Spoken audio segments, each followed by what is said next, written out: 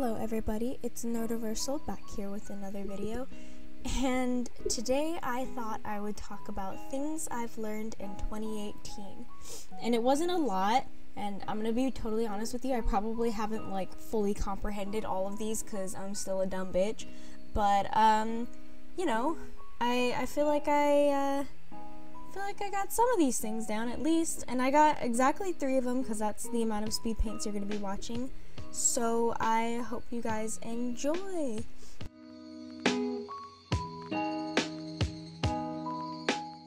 So the first thing I learned this year was living my life on my own productive schedule.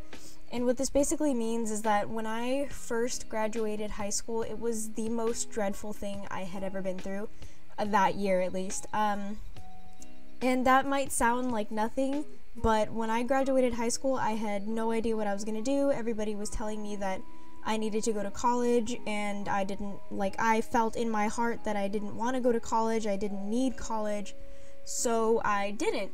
But the bad thing about not having college was that somebody else was not going to create my schedule for me. Being at home, trying to work on my own, and trying to create my own sort of little thing really requires some time management skills, which is something I didn't learn in high school. They never actually taught me how to manage my time well, aside from actually scheduling me. But that's not really teaching you, because they're doing all the work, they're doing all the scheduling, and I figured as long as it got done, I could do it at whatever time I wanted. But something I quickly learned when I had first gone into my vacation, or just my full term not being in school anymore, was that I had to create my own schedule. Everything I had to do had to be done within a day, otherwise I wasn't productive. Every single task had to be created, and that's not something I was good at first. So I would sit down on my bed for the entire day and just scroll through Tumblr, Twitter, whatever social media that I was using at that time, and I never did anything with my time, which is why I wasn't productive for a little while. I think even in July I went MIA. That you'll actually see. I'll talk about that later on, because I just didn't do anything, and I didn't think I needed to do anything, and I wasn't used to doing anything outside of what I really had to do. So I wasn't productive, and so what I had to do was I kind of had to make to-do lists for myself and make sure that everything on that to-do list got done, and make sure that I kept myself up to my own standards, which is why I still post once a week, as opposed to how I used to post never, because I actually had to keep myself doing things. And the way that I learned how to do that was just to instill some sort of force in me that made me do things. And I still don't know what it is. Maybe it was the sheer panic of my parents disapproving of me, or my entire family disapproving of me, because I didn't go to college and I wasn't going to be anything if I didn't actually hustle. So I had to try, and so graduating really kicked that into gear, and it took away the time schedule that school gave to me and made me do my own.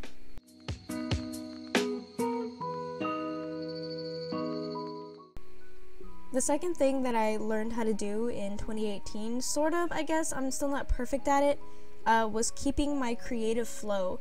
So I was talking about how I went basically missing in action in July. I didn't post anything, and so I actually made this graphic. I'll post that right here. I actually made this graphic where I showed all of the artwork I did once a month, and I think it's supposed to show how you improved, except I didn't really improve. I just kind of drew and hoped for the best. But I mean, I didn't know how to keep myself drawing, and that's something that's also evident in my Instagram. If you were to go on my Instagram, I didn't post some months. I posted just once in 1 month or twice in 1 month, and that's not good when you're trying to keep your artistry business going. It's not going to be good, because then people are going to look at your Instagram or your YouTube and they're going to be like, oh, she hasn't posted in a few months, I guess I shouldn't follow her because she's inactive. So you really got to keep on top of yourself if you're going to do something like that. So in order to keep my creative flow, I had to tell myself that I was excited about doing whatever I was doing. For example, if I wanted to draw, I had to tell myself, oh yeah, it's gonna be fun drawing, come on Lonnie, you're gonna have a good time drawing, let's draw, it's gonna be good. And in that way, I was sort of able to trick myself that what I was doing was exciting and fun, and then I would want to do it. Because the biggest thing for me was getting stuck on social media, because I felt like laying in bed and scrolling through social media would be way more fun than ever doing artwork, which was my biggest problem, is that I wasn't doing artwork because I preferred laying in bed. But if I told myself that it was going to be fun and that I was going to have a good time doing it, then I could keep myself going, which is, I think, kind of why I even finished Inktober, was because half the time I was telling myself, oh yeah, it's going to be fun, the end product is going to be exciting, drawing today is going to be exciting, and I was able to sort of trick myself into working and being productive, and I still sort of use that now so that I can continue to post monthly or weekly, weekly. I post weekly, I don't post monthly, trust me guys, but and that with that, you know, I stopped not posting once a month. I think I post at least 4 times a month now, if anything, because I do a once a week sort of thing. But hopefully I keep myself on this, because I do want to go forward with an art career, and that means I gotta stay on top of myself, you know? It's gotta be consistent. It's gotta be consistent, you know?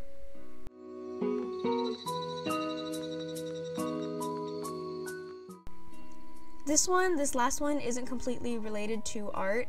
It's just kind of something that was a huge thing for me that I learned back in 2018, or, you know, in 2018, since we're still here. I had to learn how to calm my overactive brain and be less antisocial. So I didn't talk to very many people, and I didn't have a whole bunch of friends because I was too afraid to talk to them. I always thought that they didn't like me as soon as they met me, that they thought I was weird, that I was being too overbearing. And so I would keep myself from a lot of social interaction because of this. So I would like get in conversations, and halfway through the conversation it would go silent and awkward just because I couldn't figure out what I was going to say, and I felt like every next word needed to be calculated when it really didn't.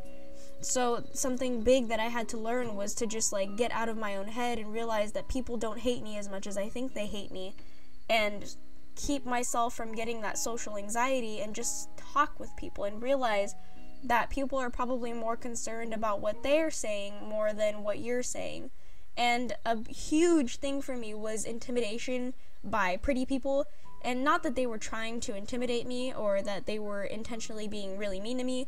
It's just I was really intimidated by pretty women, especially because I always felt like I was lesser than them, that I just wasn't as pretty and I shouldn't have been talking to them. And maybe that's like an old way of thinking, but like my little stupid brain was like, yep, that's the way we think now. Pretty people are not to be messed with. So I would also hold myself back from talking to a lot of like influential people. Like I knew some people that had done big things and I didn't want to talk to them because either they were successful or they were pretty. And that also kept me from a lot of opportunities, you know? And that's something that I also had to work through by just forcing myself to talk to these people whether I wanted to or not, and holding a conversation with them. And what I found was that it actually wasn't that bad. As soon as I got out of my own head and I got out of me thinking that they hated me all the time, it sort of got a little bit better. And I'm still guilty of this. I still hold myself back from a lot of social situations, but I've gotten a lot better with it, and I talk to a lot more people now.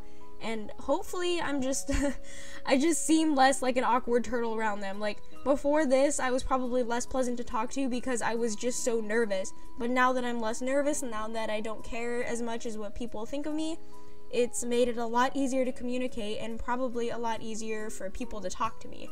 Or, you know, I hope. So these were 3 things that I learned in 2018, guys, and I hope you guys enjoyed.